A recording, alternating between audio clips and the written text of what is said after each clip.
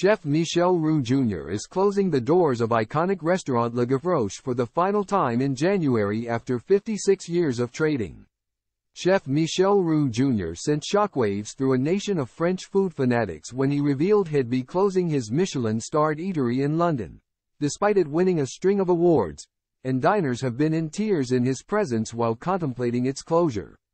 However, the former Saturday Kitchen star has explained in an exclusive new interview with Express.co.uk that he yearns to spend more time with his family. The lease is coming to an end. I am getting to the ripe old age of 63 to 64 next year. And my daughter's given me two lovely bouncy grandchildren, so I want to spend more time with them, he explained. I just feel it's right for the restaurant to come to an end, and it's coming to an end on my terms. It's my choice, he declared. Le Gavroche was regularly packed full of diners keen to sample the restaurant voted most consistently excellent by Tatler magazine, and Michel admits he's made many fond memories there.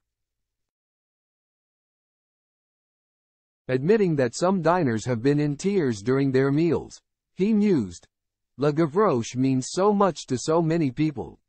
There's celebratory moments of joy and happiness every day at the moment when I go around to the tables and see everyone. There's very often tears in their eyes, when they're telling us about, for instance, how they got engaged here and have been coming here every year since, and families have been coming together at the restaurant and sharing wonderful moments. Despite the massive emotion the venue has inspired, Michel has confirmed there'll be no going back on his decision to close when the lease ends in January. However, he has vowed the iconic eatery will go out with a bang.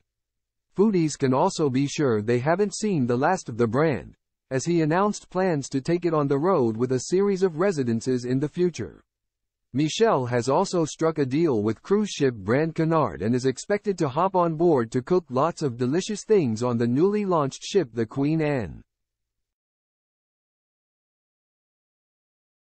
He's also made a recent appearance at the BBC Good Food Winter Show, where he reunited with fellow food stars including Dave Meyers and C. King of the Harry Bikers and James Martin of Saturday Kitchen.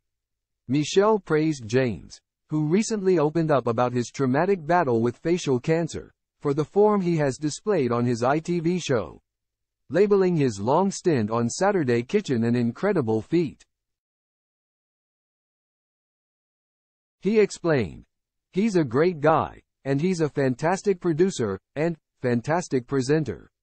Doing the Good Food Show together is always a wonderful time to catch up with him." James has announced he'll be taking a break from his television duties soon to focus on his health, but has vowed to come back fighting by the end of January.